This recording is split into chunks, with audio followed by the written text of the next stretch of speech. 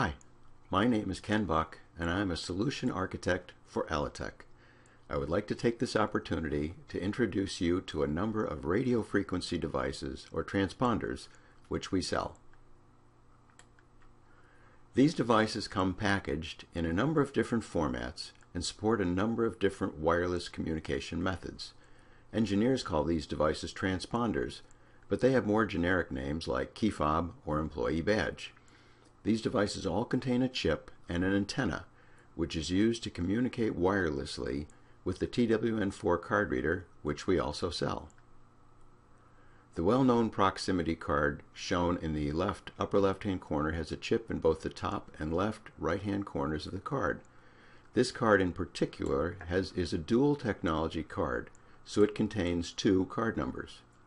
We also offer this technology in a really robust package, often referred to as a key fob. Most of the wireless technologies are available in this package.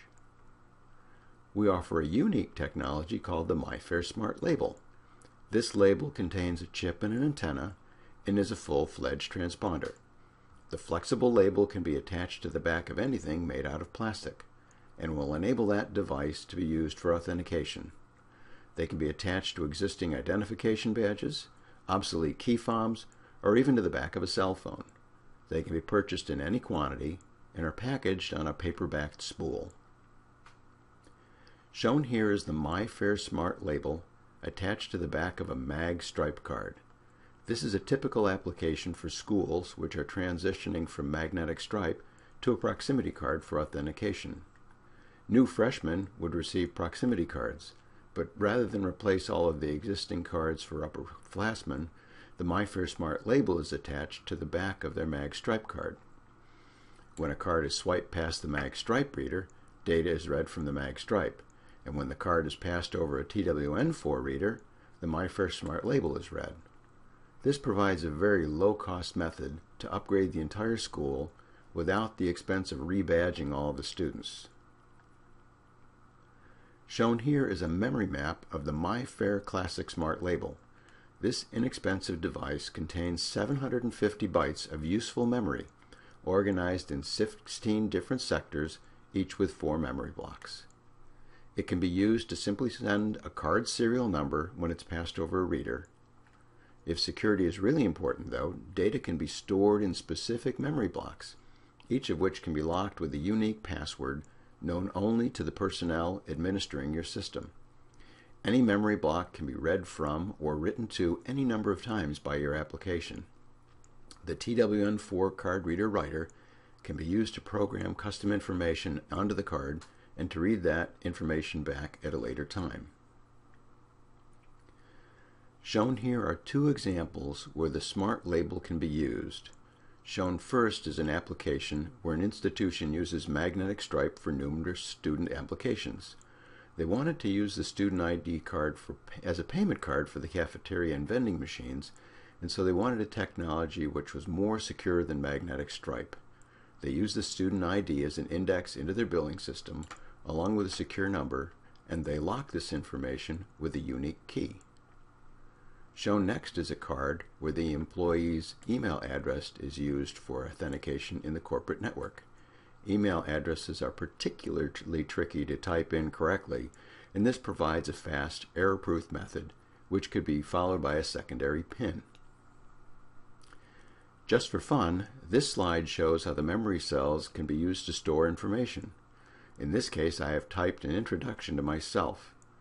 Next, I will set up a TWN4 card reader programmed to read the card's serial number off each transponder which I present. In front of you is the TWN4 reader, surrounded by a number of the transponders which we sell. The TWN4 reader is configured to read the card serial number off of these devices, and I have Notepad open, so when I pass a device over the card reader, it will display the card serial number in Notepad. So let's start with the Fobs. There's the card serial number for that device.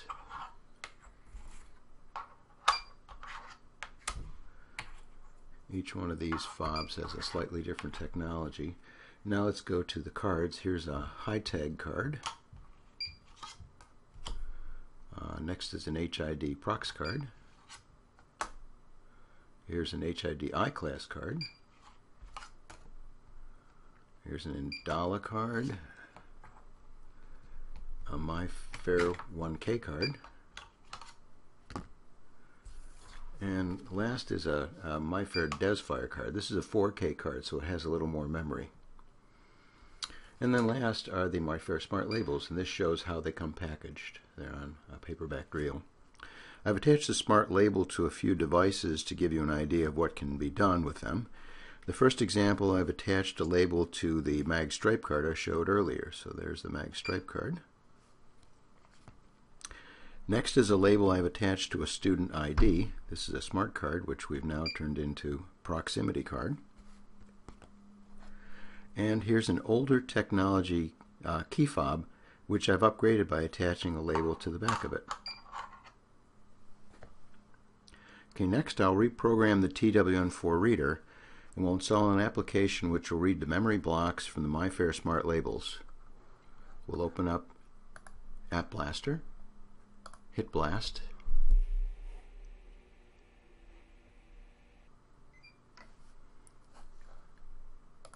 okay, we're done. First I'm going to present the student ID card, and it now shows my fabricated student ID. Next is the key fob with the employee email address. I also wrote my email address to one of our standard Mifare cards just to show that this feature is not unique to Smart Labels. And last is the card which contains my introduction.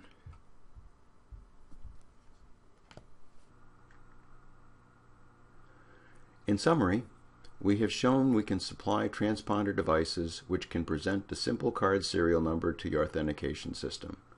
We can also provide transponders which can send much more complex information and which can be segmented and password protected.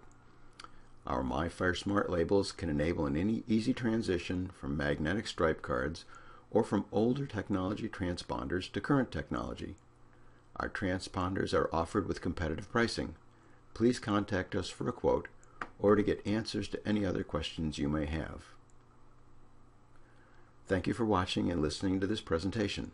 If you have any questions, feel free to contact us via phone or email. Shown here is our contact information for the U.S. and for the rest of the world. Also shown is our email address for any support questions you may have. Thanks again for watching.